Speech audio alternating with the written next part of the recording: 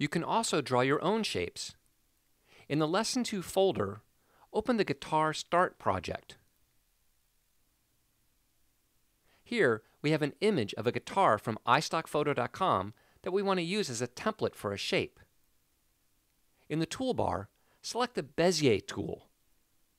If you've ever used the pen tool in Photoshop, you'll be right at home with the Bezier tool. We'll use it to draw an outline around the guitar. Let's start along the neck. Click to add a control point. Click Drag to add a control point with Bezier handles. You can stop along the way and adjust a point or its handles. For detailed areas, Command Spacebar Drag to zoom in close, and Spacebar Drag to pan around.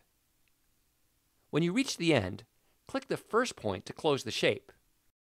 You can then go along and adjust the control points as needed.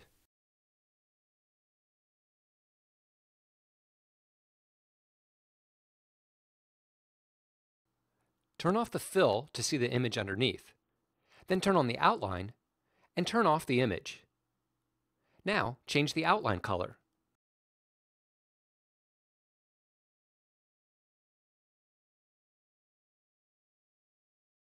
Name your new shape. Go to the library, to the Shapes category, and drag the shape from the Layers list to add it to the library. By the way, here's a cool tip. You can also drag your shape to the File browser. Select the File browser, select a location, and drag the shape there. It will appear as a .molo file and can easily be given to anyone else using Motion for them to use in their projects. They can add it to their project straight from the file browser, or they could place it in the proper location so that it will show up in their Shapes library.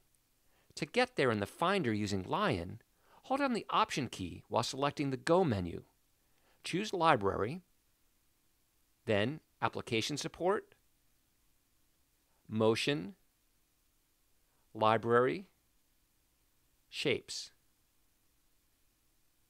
We've included with this tutorial a bunch of shapes that you can use in your own projects.